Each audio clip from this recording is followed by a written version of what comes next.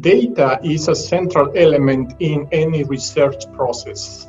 Now, because we have more data available and more analytical tools to develop models to understand those complex systems, it's possible to identify better decision support tools so that when we are ready to deploy the technologies to small-scale farmers, we are with a better likelihood of achieving impact.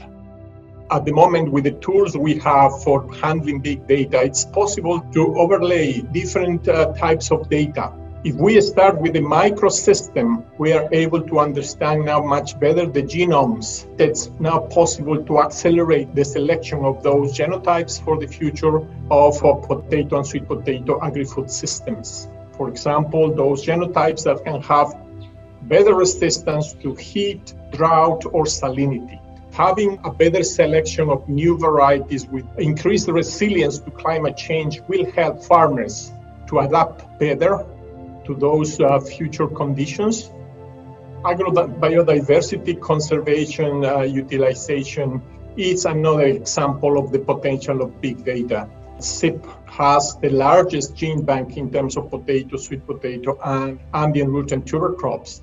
Thousands, close to 20,000 types of accessions now possible to understand much better because of the power of big data, DNA fingerprinting, duplicate identity verification. Before it was extremely difficult to do. Now it's possible to relate the accessions to the characteristics and make that available to potential users, like in a library catalog, going and pick what they need for accelerated development of new varieties.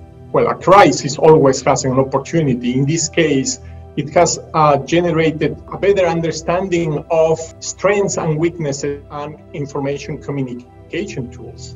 It's important now, for example, to support farmers to have data transformed into information, digital extension, to be able to provide not only farmers, of course, our scientific partners, development partners with the information they need to help the farming communities that at this very moment are having a very difficult time facing the emergency situation, but they still and they need to produce food for themselves and for the cities, for the markets.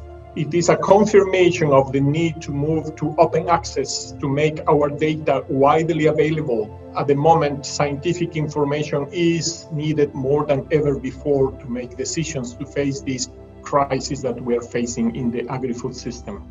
All the way from conserving the genetic diversity, developing new varieties faster, but also making decisions for crop management, agronomy, soil, landscape management, climate change adaptation. All of that will be supported by big data and the appropriate tools, which will come very soon with artificial intelligence approaches.